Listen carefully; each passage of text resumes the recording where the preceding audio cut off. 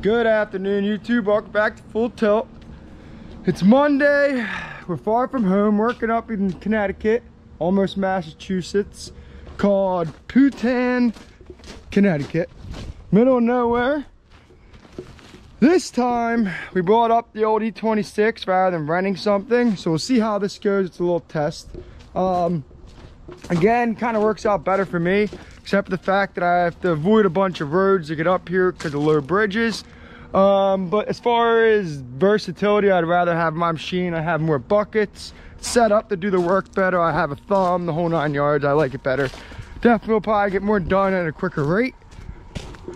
Now this site here, we're already inside. I'm not going to take you guys in, but I went over it with Tim, and Tim wants me to stub up my pipes here, and we're going to hang the ATS somewhere in this area here, and these guys will punch in through the shelter up top there like those two 2-inchers are, and we're going to drop down and we'll turn 90. I'll have to bail all this stone out, take it over there and pile it up. I already moved out some of these leaves. There was a ton of them in here, and I put them over the fence in a pile there. Now that's where our generator's going to be. Our window's going to be here. The exhaust stacks will go there, so we'll sub up our pipes here. I'm not going to use any 90s there or anything. I'm just going to do a diagonal run, so that's the easier wire pull. Now our layout is 3 feet off the AC units, 5 feet off that concrete pad there. So our generator is going to be 4x10 as always.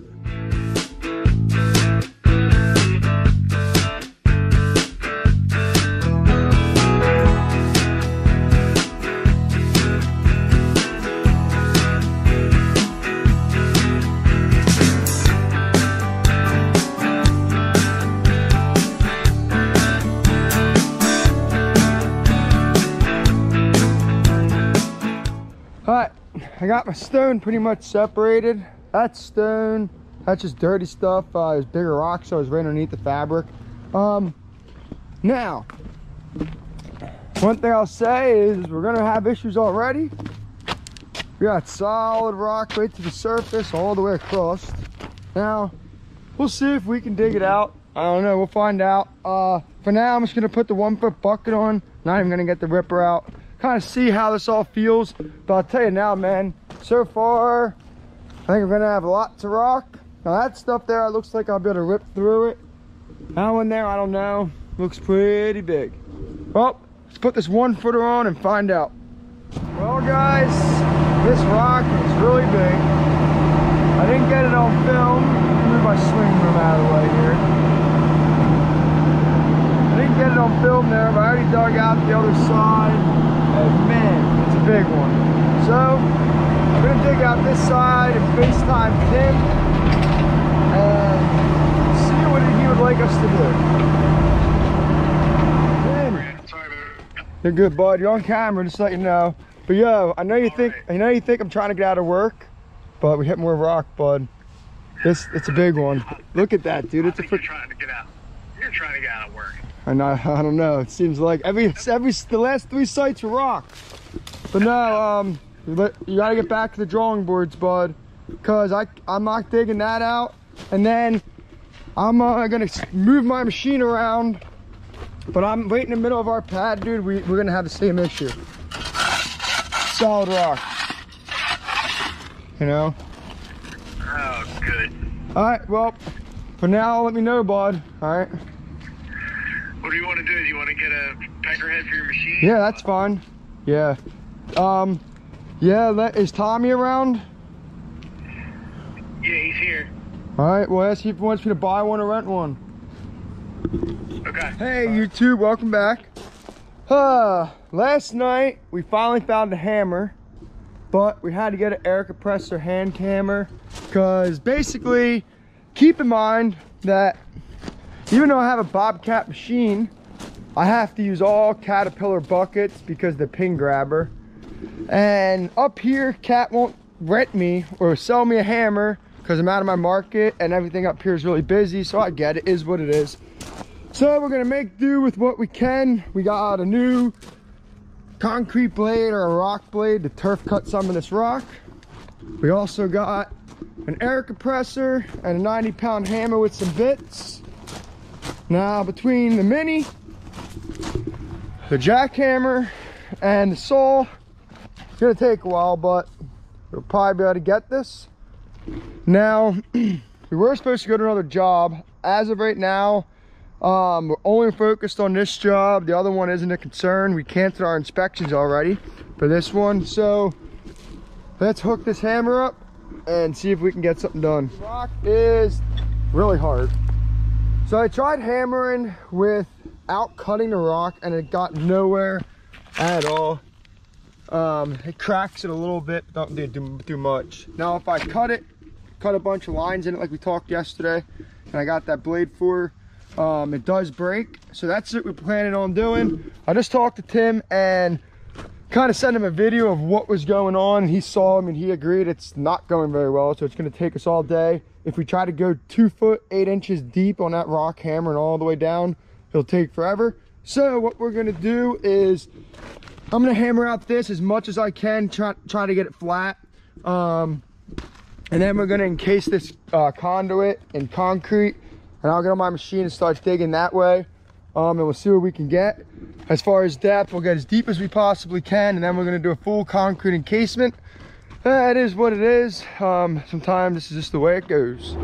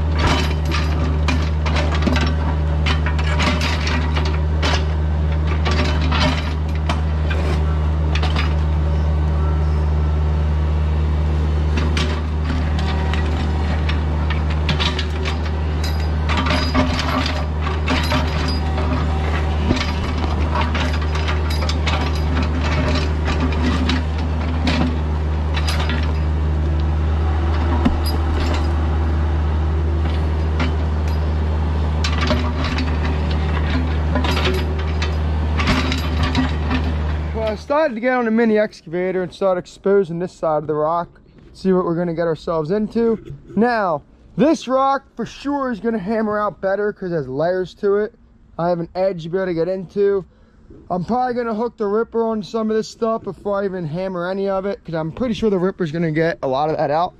Now, between the building here, it was a kind of a mix and backfill. I guess these guys brought sand in here because I'm assuming they probably had to blast for this site or hammer all this out. So they brought in material.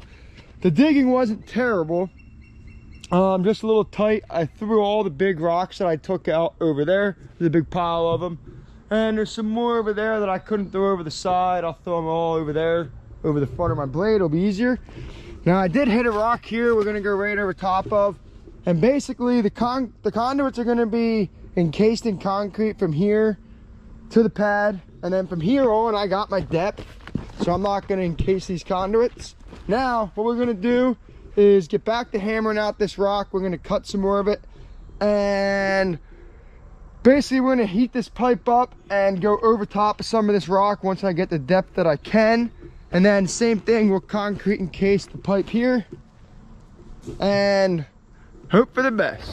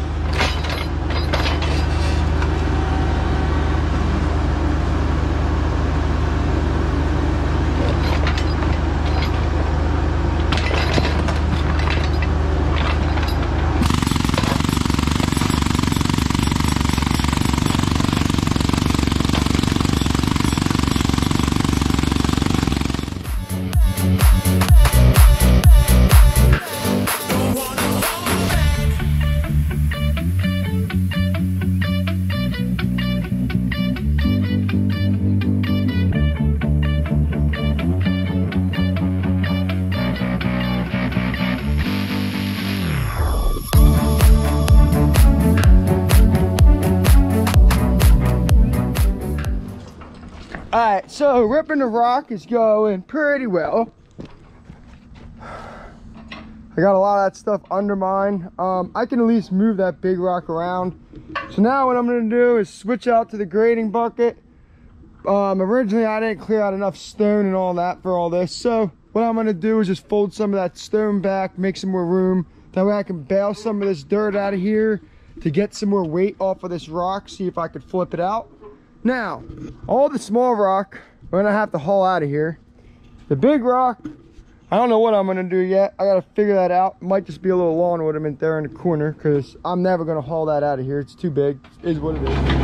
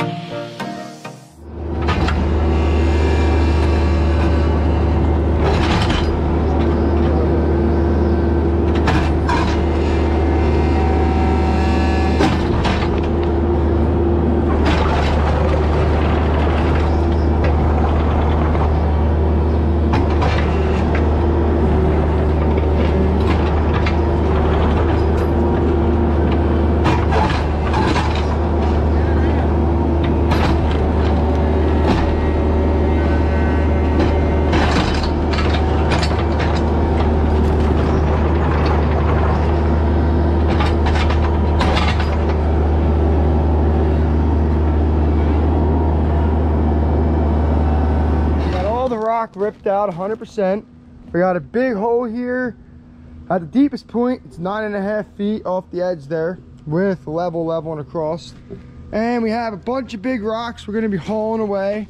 We got one big rock that somehow, some way, the e26 got out by rolling it, digging it. You know, I made a ramp here just to kind of get it out of the ground, and it worked. I'm going to probably stuff it back in that corner and we'll leave it there forever. This rock and this pile of rock here we're going to haul away. Now, here is some good dirt. There's some good dirt. What I'm going to do is get rid of the rock that's in there, left over. And then I'm going to get the dirt that's here, throw some of it in, use the jumping jack to compact it. And basically compact it up. And I'm hoping that the material that I have here will at least bring me to the trench there's that I have dug grade, the grade of the trench there. Basically, I'm going to bring it up to it, and then tomorrow or later on today, we're going to go to a landscape supply place and pick up some stone. And basically what we'll do is I'm going to back the trailer up here, and I'll have to dip the stone out of the trailer carefully, and then we'll have to put it in there, put it in lifts and compact it up, and hopefully tomorrow evening we should be ready by for inspection and concrete first thing Thursday morning, but we'll see.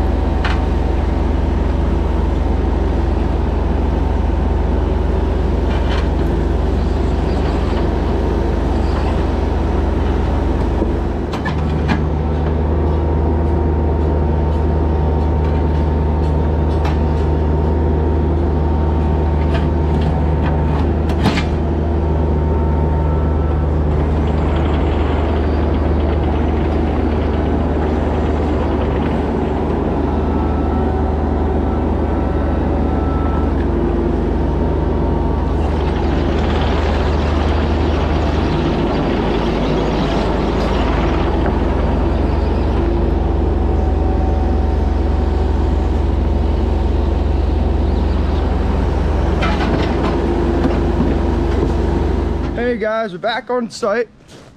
Yesterday we stayed late.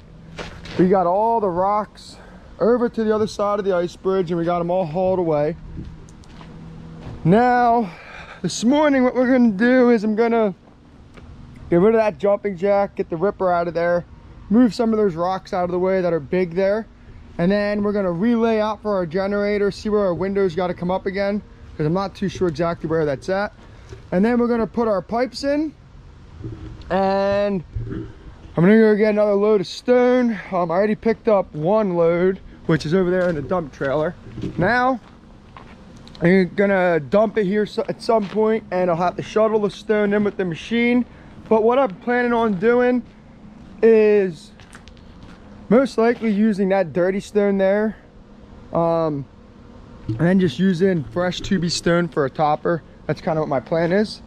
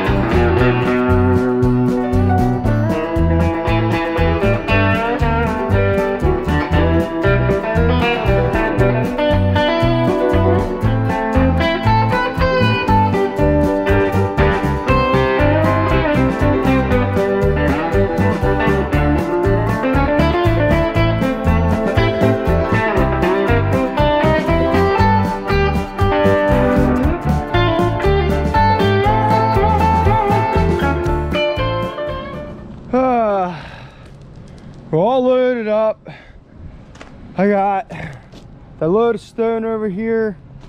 Now we're gonna head to another site, believe it or not, because I can't get inspection here till Friday. And besides bringing our form over here and dropping the steel in place, we are ready for inspection. I can't put the forms up permanently because I'm gonna have to drop them again in order to get back here to backfill. So we're gonna leave it like this for now. Again, Friday morning we'll come here and we'll quick throw the forms up, no big deal. I already have all the forms built and laid out, just gotta carry them over here. Now, we are headed about an hour and 40 minutes south of here. So we'll see you guys in about 2 hours. See ya.